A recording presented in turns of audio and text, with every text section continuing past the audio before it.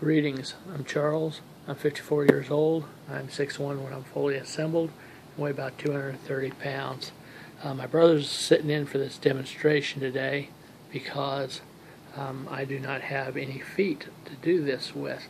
But when I did have feet, before I had my second amputation, my second leg amputation, I had broken my foot, and I developed a really bizarre syndrome, and they kind of messed around with it for a couple of years and determined that it just was not going to work, and so eventually that did lead to an amputation. But one of the things that I had to do is after surgery I had to have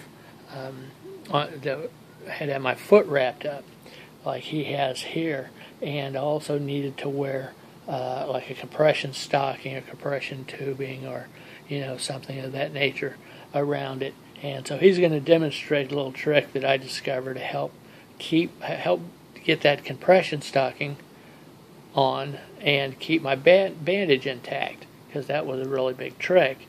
Every time you try to pull the compression stocking up, it would mess the wrap up. So of course, first what I would do is I would dress the area that had had the surgery, and we already have that done here. And what he's going to do is go ahead and what I determined was that I could get. Went to the ladies' hosiery department and I got a knee-high stocking, which is what he's showing here. And to go ahead and just put that stocking on over top of my bandaged up foot. It had the dressing on just the way it was supposed to be dressed, and it was wrapped with gauze just the way it was supposed to be. And I determined I could take one of these stockings and pull it over top of it, and it would help hold this in place while I would put the compression sock or compression tubing, which is what I typically had after the surgery. But what it would help do is it would hold that bandage in place. And if you've ever tried this without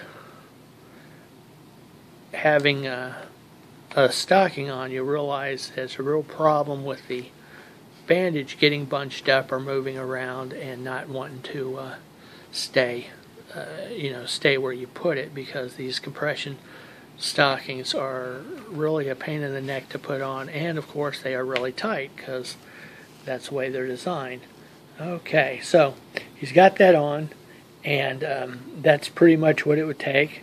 Of course, it looks like it's on properly and all that, and if he goes ahead and peels that stocking off just so we can see.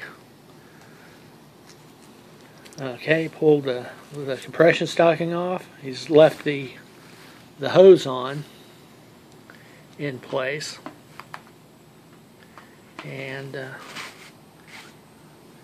okay, and it looks like that bandage underneath is still intact, and he's going to go ahead and just peel that stocking off. And as you can see, that bandage has looks like it stayed in place.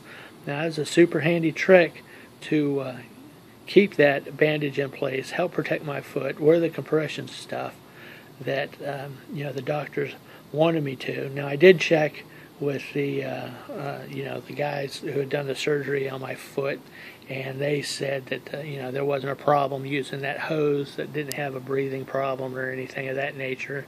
They actually thought that that was a pretty good idea to do it that way to keep that bandage in place. That is how I managed to keep that bandage in place for some time.